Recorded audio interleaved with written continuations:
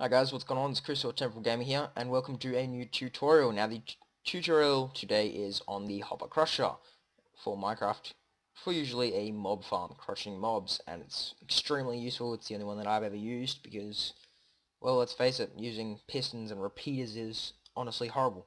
Now this is the super flat world, so some tutorials will be on this. In fact, I'll be trying to keep as many tutorials as possible on the super flat world, mainly because I spawned it and that happened, so I think that's a sign.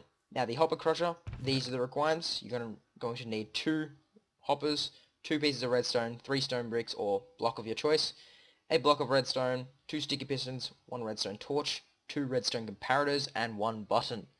Now this is the redstone hopper, the hopper crusher. Now it works by using these hoppers. When there's an item inside of the hopper, it will send a signal.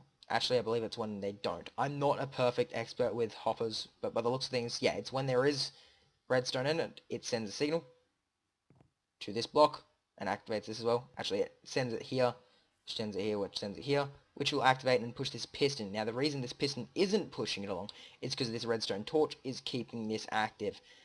Now, I'm not sure exactly why that happens, but I believe it's just because it's activated first, and so it can't push back. And so that's what this is actually for, because if you had, without it, let's say we get rid of that, it's just going to be a clock, a 10 tick clock. So it takes 1 tick for each of these to push through. Actually, I have no idea if that's a tick. I believe that's a tick. Anyway, so it'll, for the time it takes for these redstone dust to push through there, it's that timed clock. Now, so obviously using the block, don't want to use that, and the torch means it's going to keep this piston active at all times. Now, so we can go ahead and get ourselves a button, and voila, the clock is finished. We hit the button, the redstone block moves here, and then it'll, well, crush the mobs for a certain amount of time. You can run a redstone line along there to a piston and crush for the 10 redstone ticks, and then you'll be fine. Now, I did set this up over here, so this is a pseudo mob generator because I don't have the mod that allows you to create spawners. So I'll just use some of these spawn eggs and all will be dandy. And I'm unpeaceful. See, I'm a genius. Also, I believe those sounds are quite loud, so I'm going to go ahead and turn them down.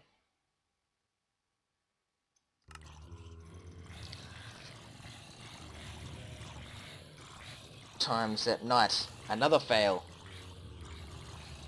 Or I could have actually just done that, but then I can't place them in. Anyway, we'll go with that. Pick up all the drops that are there. Okay, so very loud zombies. I hope it's not too loud for you guys. If it is, just, yeah. Sorry. Turn your volume down. Hit the button. And they're crushed. So, yeah. So it crushes them. Those other ones had been burning for quite a while. And then you punch them a few times. And they'll start dying. Obviously you can get the timing of this fine-tuned. I didn't, which was a bit of a fail. But I believe it will only require, I believe it's 22 ticks to knock a zombie down to 1 health. So I did 20, I believe. 20, so you can change it, you can work it out on your own, and I'm going to go ahead and get rid of these set night, some of these mobs, because they're getting annoying. That's not how you do it, peaceful. There we go. Okay, so this is set up as a pseudo mob spawner. So obviously you have a water system probably moving the mobs down into here. If it's blaze, you're gonna have to use pistons, and I don't know how to do a proper blaze spawner, so if you guys can create your own designs for that. This is just for the crusher. So obviously the mobs will be channeled into here. They'll land down there. You'll be waiting here. You can hit the button. It'll crush them, knock them down to 1 health, and you can punch them, getting all their drops and their experience. Or alternatively, you can place a hopper there, and then you can have a chest, like so. That's not going to work as well, so I believe we're actually going to do it like this. No. Chest, hopper, I believe that works. No, I need to place this into that first.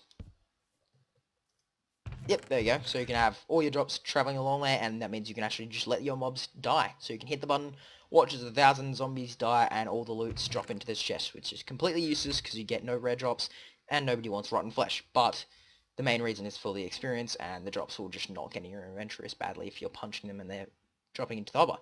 Anyway, so as you can see, the basic hopper crusher setup is done exactly here, the same, except for obviously more redstone in here. Now the amount of the number of items here determines how long this stays active, and then we have this system set up to activate the piston. So obviously redstone wire taken from underneath that, traveling up here to activate the piston. You have the redstone wire connected to the button, traveling to turn this torch off, because once this torch is off, this piston can push this redstone block and activate the redstone wire.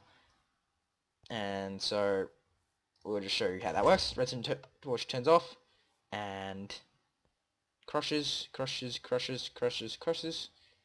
and then turns off.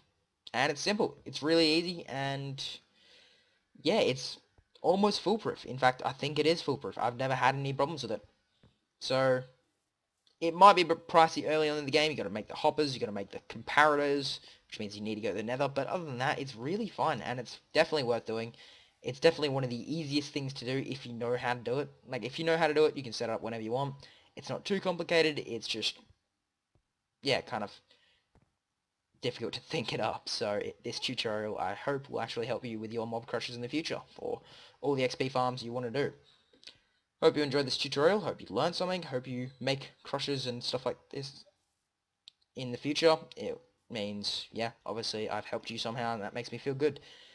Leave a like if you learned something, and subscribe to my channel for new tutorials and other videos all the time. Goodbye.